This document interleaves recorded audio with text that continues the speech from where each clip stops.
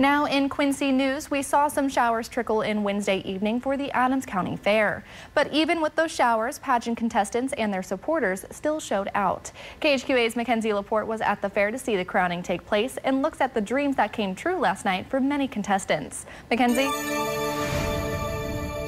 That's right, and the show still went on. Even with the rain, these contestants still had so much to offer.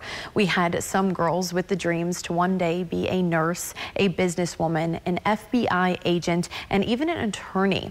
But most importantly, they all had the same dream, to be the Adams County Fair 2024. Your new Miss Adams County is Madeline Gibbs.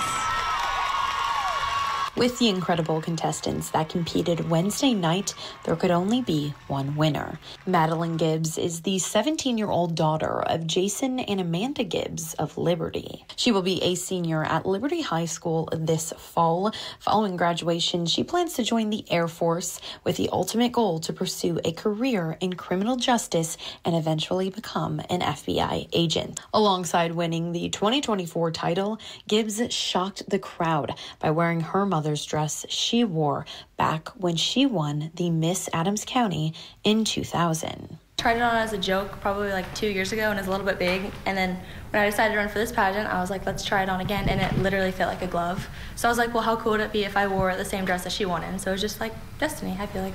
Gibbs shared the skills she has learned from pageants will carry on in her everyday life and into her future. Working for you, I'm Mackenzie Laporte. Thanks, Mackenzie. The 2024 Adams County Fair runs until Tuesday, July 20th. For more information, you could head to our website, khqa.com.